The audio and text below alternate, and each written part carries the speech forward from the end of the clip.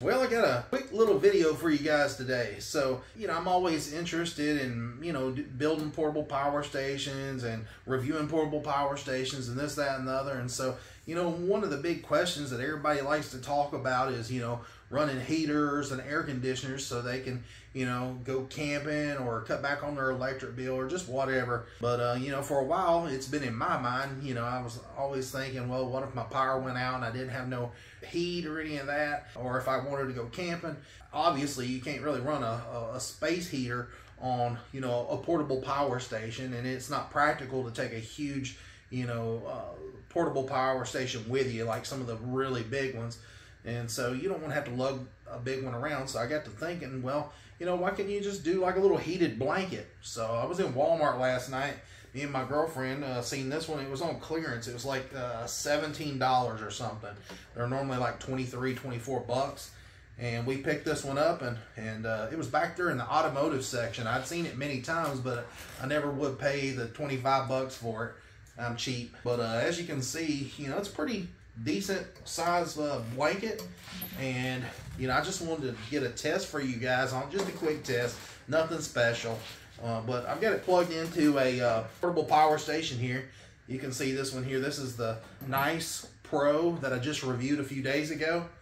And anyways, I just wanted to show you what kind of wattage this thing uses. Right now it's showing on high that it uses about 58, 59 watts.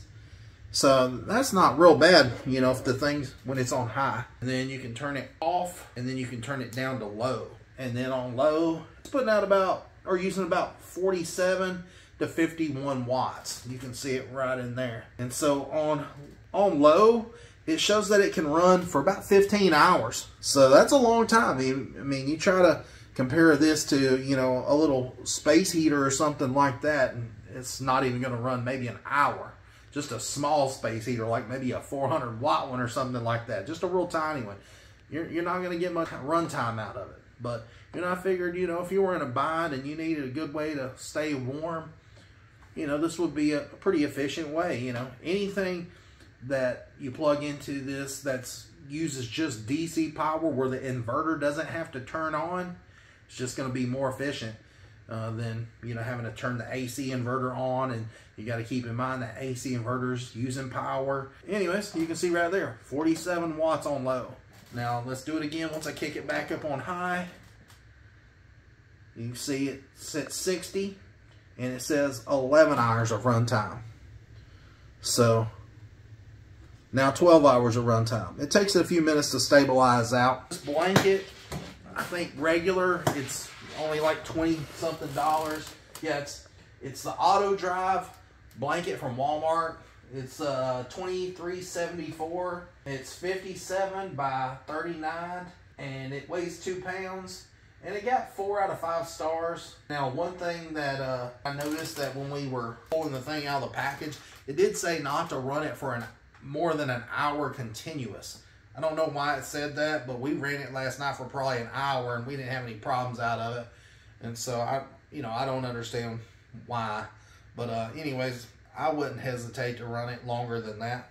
But now keep in mind, whenever you're using a blanket like this, it's got these little heating elements on the inside of it. So make sure that you don't try to pull on it, because if you break one of those elements in there, I'm sure the blanket won't even work. But I figured, it's on clearance for like 17 bucks. What the heck? And, if I wanted to go camping with it, I could take it camping. If I wanted it, just keep it in the car on a trip or something like that, it would be pretty cool just to have in there. So anyways, I'm not going to make this video long, drawn out. Just thought, if somebody needed a good way to heat themselves up for the least amount of watts, this would be a good way rather than running a space heater. So anyways, appreciate you guys watching. Till next time, see ya.